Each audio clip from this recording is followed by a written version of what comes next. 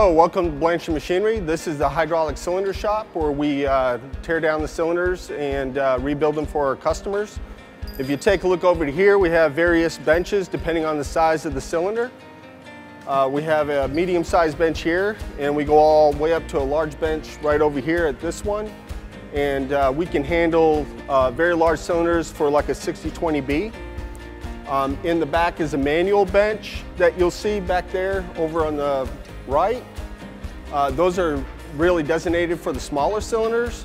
And we have an internal wash rack.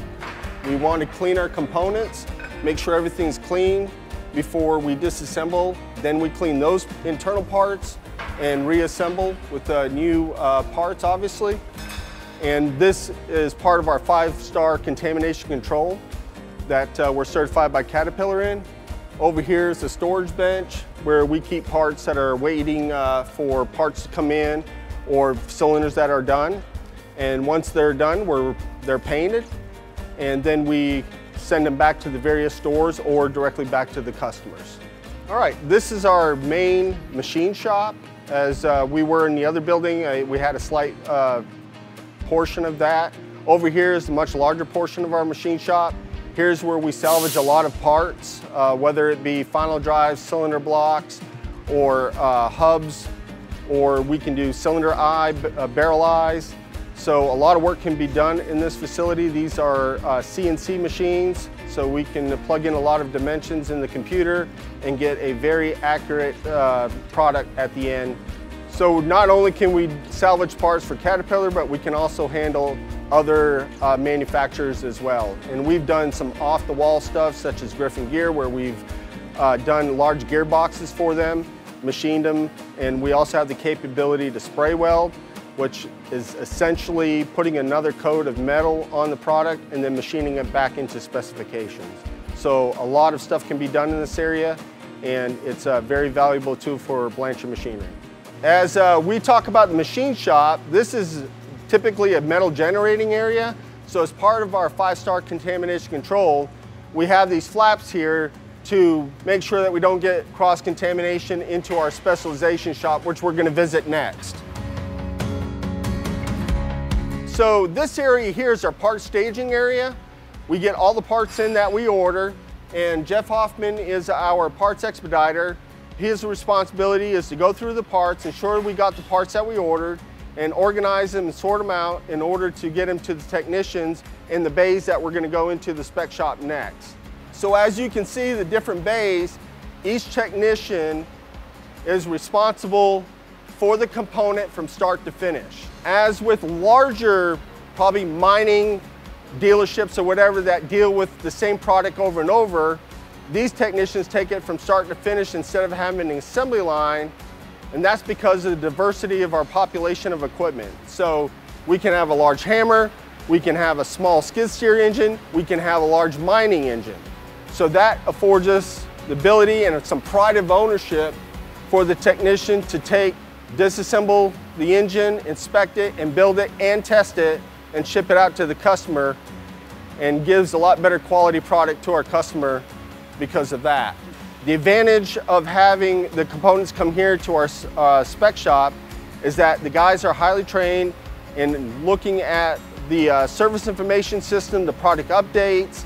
They know about the various torque specs and keep up to date with that stuff.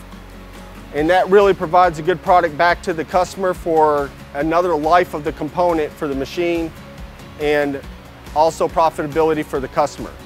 While we continue our tour for the spec shop, one piece of equipment that we have here is the torque arm. What this allows us to do is torque cylinder head bolts on the larger engines. It can capture the torque, it can give us a readout. This allows the technician, from a physical standpoint, not to exert so much force pulling on the torque wrench. So that helps out quite a bit. So as you step into this dyno room, what we have is a 2200 horsepower dyno, and we have various aftercooling setups. A lot of the equipment nowadays has multiple aftercoolers on it, so we've added some cooling capacity there. And what the process is in this room is very important. So once the technician builds the engine, we bring it to the dyno room and we run it up at about low idle We let it warm up, we check for leaks. At the same time, we're gonna bring it up to high idle real quick, and then we're gonna shut it back down. We're gonna cut that first set of oil filters. What we're looking for is anything going on inside the engine we can't see or hear. So they'll inspect the filters, usually see a little bit of debris from normal break-in. Anything of, excess is gonna be further inspected more. We may have to pull the engine off. Very rarely does that happen, but that is why we do that test. Once that is done, they'll run the engine at full load for about an hour, hour and a half. Inside this control room, they'll monitor the horsepower, the temperatures, the fuel pressures, all of that, making sure that it's up to spec. Again, they're gonna come out and visually inspect the engine for leaks. Our oil has a little bit of a dye in it, so they can easily see those leaks if they occur and can address them properly at that time. Once this is done, the engine rolls back out. It is prepped for shipment, actually for paint, and then for shipment back to our customer. As we continue on with our tour of the spec shop, we're gonna walk this way. As you can see, we have a lot of equipment, a lot of special tools. One thing that I like to point out is our cleaning equipment here. We have smaller stations around the spec shop.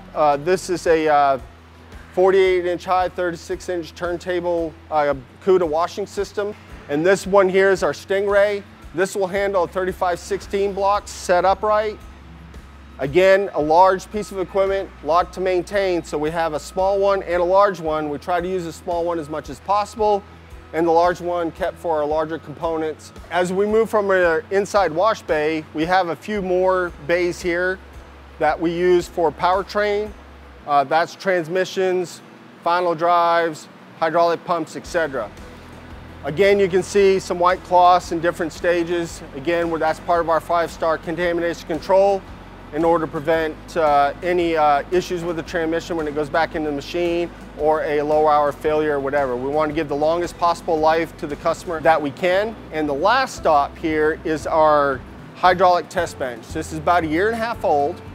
The advantage of this one over the new one, even though it looks similar, is that we're able to show a dyno test sheet or a hydraulic test sheet that shows the pressures that the transmission ran at. And this is very important for 2 reasons. One is that the customer knows that everything met specifications. And the second thing is that if there are any issues in the machine during installation or running it, we can refer back to those to see what it was at and see if we didn't catch anything, or ensure that it is not the component and may be an outside system causing the issue. In addition to the machine shop, which you've seen, where the components come to us, we also have the availability to send a technician to you. And again, if you have any questions, please call us. All right, this concludes our tour of the Component Rebuild Center, CRC. My name is Lee Radford. If I can be of any assistance to you, please call 844-BLANCHARD and ask for me by name. Thank you for joining us today. Have a great day.